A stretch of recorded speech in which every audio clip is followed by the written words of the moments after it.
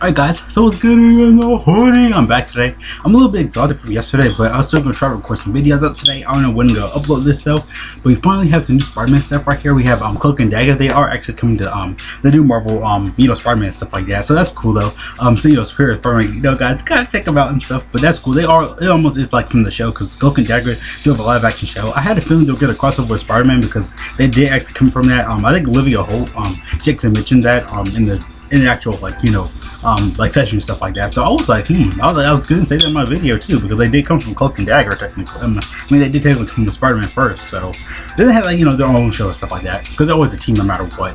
I think they had kind of a relationship thing, but Cloak and Dagger anyway, but still. I mean, it's still great to go over this and stuff like that. I have a whole bunch of videos I think I still do, but I'm gonna try to get them out in waves today, maybe not today, but try to get it anyway.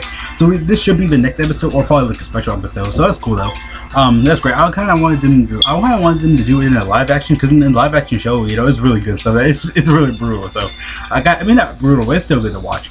I was thinking, can Spider-Man cross over them in because they are technically Marvel, so could they cross over with Spider-Man in the future? In the live action show, I was kind of hoping that would happen. So let's get this stuff started. Yeah. It's really exciting to see Cloak and Dagger crossover with Spider-Man. Hey. They were originally introduced in Spider-Man comics. I mean, she isn't wrong. My favorite thing about Spider-Man is that he's so young, kind of reachable, like relatable. Quirky, but Dang. effortlessly cool. And he's from my city. So in this episode, Superior Spider-Man was Doc Ock taking over Peter Parker's body. Hey, finally! One and only Cloak and Dagger. I was waiting for this Dagger episode. come into contact with Tiberius Snow, who experimented on them and tortured them. They want that revenge and Dang. Spider-Man in a way. This is as far as I can get. Spider-Man's trapped, which should give us enough time for a recharge. Better? Hey. It's super surreal to see my character animated. She can move in ways that I can't on screen, and I give her Dang. You can do it. If I give you every ounce of power I have. This is my first time in voice acting. It's different. Just They are good in the show though too. Almost all the time, and like grunted. I'm just gonna tattoo a moon on my face after watching this animation. Just to see them interact with Spider-Man. See that it's really us is just gonna be crazy. Hey. I can't wait. So this should be the next episode, by the way. So that's great though. It's like so crazy. Actually, let me pause it. So I did kind of see some. Was it right here? No, yeah, just the rest. I do kind of want to analyze this a little bit. I did kind of see Spider-Man back in his regular costume, so he could get his body back in this episode. I kind of saw like a little bit right here, or it could be a future crossover episode. If you guys saw like a little bit of the frames right here. Let me actually go back a little bit more. Right here, so we could see Spider-Man get back his body in this episode, because these arcs don't really even take that long. I think like maybe 6 or 7 episodes, but we could see Spider-Man come back in his body. I just crap. Sorry, I didn't really pause it. I said we could actually see that in the trailer more. It's cool. Like Cloak and Dagger is a really good show anyway, so I kind of recommend like watching it. And he kind of mentioned it was his first time voice acting. Let me just go back. Yeah, so right there, let me actually because Cloak and Dagger, their design looks really nice though.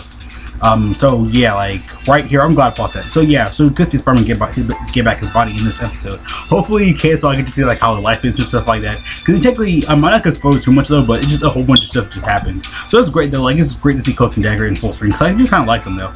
Ever since I saw them like in Ultimate Spider-Man. Let me actually go back. Like their voice acting and stuff is really like on par, and it is not not bad or anything like that. So yeah, that's all I just want to go over those today.